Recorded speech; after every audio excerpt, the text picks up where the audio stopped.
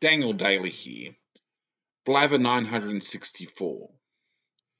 Noahide Videos Bible Network submits to the will of God.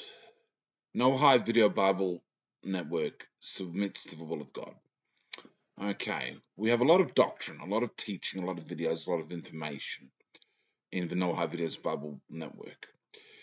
Now, it's so far since the early videos, it's crafted out in particular directions, a number of directions the doctrine's headed in at times. Sometimes potentially contradictory ideas, but the ultimate resolution of this theological journey, this journey for truth, is meant to be the will of God. It's meant to be the truth. It's meant to be the facts of the matter. So it's going in a direction which I assent to the general public, and I affirm completely and utterly is meant to be the will of God. That's what it's meant to be. It's meant to be what the Ruach HaKodesh, the Holy Spirit of God, Jehovah God Almighty, El Shaddai, Yahweh, Yahuwah, wants. His will. I pray via our Father regularly enough. Jesus' prayer via our Father, the Lord's prayer via our Father. I use it in a Torah sort of sense, in a literal prayer to God. Not God the Trinity, but God the Creator, Yahweh, Ahad. Shema Israel, Adonai Eloheinu, Adonai Ahad. Hear, O Israel, the Lord our God, the Lord is one. So I'm not a Trinitarian, I'm a Unitarian, one God. So when I pray via our Father, I don't pray it to Jesus or to the Trinity or to God the Father of the Trinity. I pray to Almighty God Himself. I use it essentially as a Torah prayer.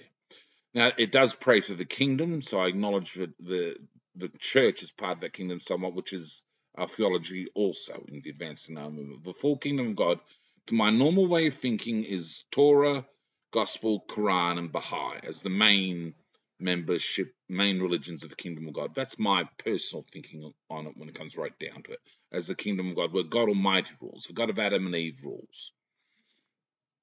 So the doctrine of the A&M submits to God, submits to the kingdom of God's will. It has the Our Father, and it's about the will of God.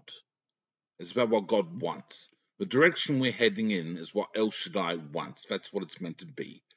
I affirm to the community of mankind, especially to the kingdom of God, the community of God, that it's meant to be for God to use as He wishes to use it. And it's meant to teach the things that He wants to teach it. All the doctrine is available for God to use in any way He wants to use it. It's for God to use to grow His kingdom, to grow His authority, to grow His glory, in a sense, to bring salvation to mankind, to bring sanctification to mankind, to bring prosperity and preservation to mankind. It's for the glory of God, and it's for God to do His purposes and will in. There's contradictory elements potentially, but those video sequences as such are meant to go in a direction which ultimately is factual. It's meant to be Torah compliant, and it's meant to be factual in the end. It says the will of God. It says the truth. It says correct doctrine. It says correct morality and correct ethics for life. That's what it's all about.